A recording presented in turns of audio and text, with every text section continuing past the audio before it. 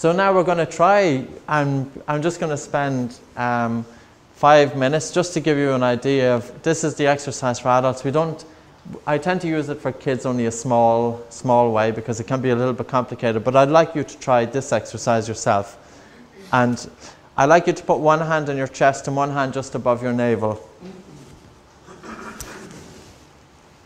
So there's a lot of airway dilation there. I would like you to tune into the amplitudes of your breathing. In other words, tune into the breath in, tune into the breath out. Just tune into the breath in, just tune into the breath out. Get a sense of where you're breathing. Feel your breath, follow your breath, sense your breathing. And as you sense your breathing, I'd like you to start encouraging your breathing to relax and to quiet and to slow it down.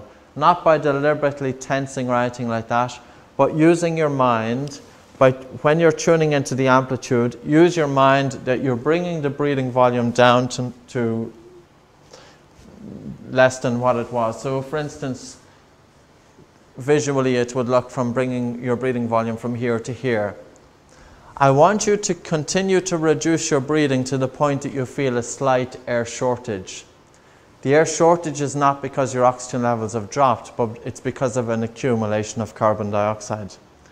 So I want you to keep on quietening your breathing, quietening your breathing, quietening your breathing, to the point that you feel slightly, if I use the word, suffocated.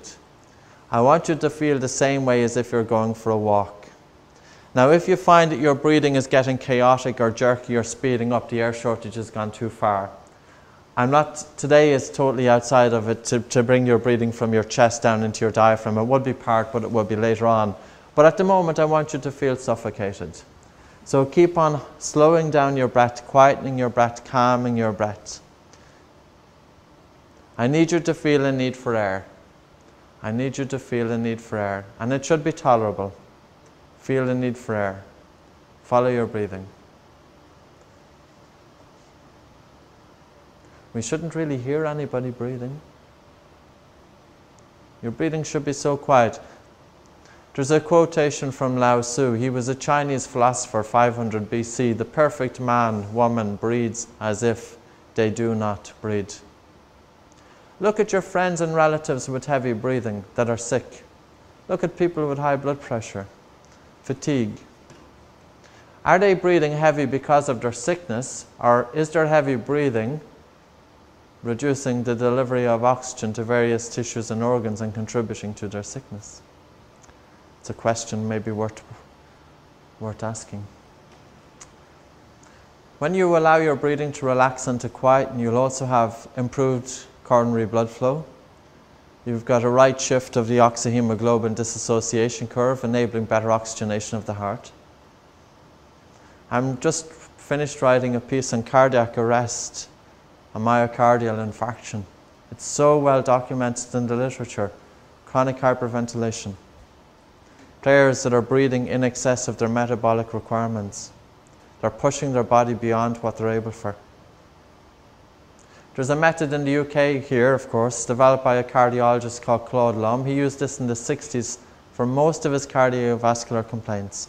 Bring down the breathing volume, open up the blood vessels. Do you have air shortage? Air shortage? I know by your eyes, by the way, they go glassy, so you can't really tell me a fib. I know that man in the pink is air shortage, so is the man in the blue. Okay, I'd be happy enough that many of you have air shortage. Do you have an air shortage lady there? So you understand what so we'll just relax there for a moment. Did anybody feel warmer? Did anybody notice their hands getting warmer? Can I get a show of hands? Who noticed their hands getting warmer? Okay, so you understand the cause and effect here. Many of your kids coming in with black bags under their eyes and pale faces. You get their breathing right and their complexion changes. So there's so many things. When you start joining the dots together, it's amazing.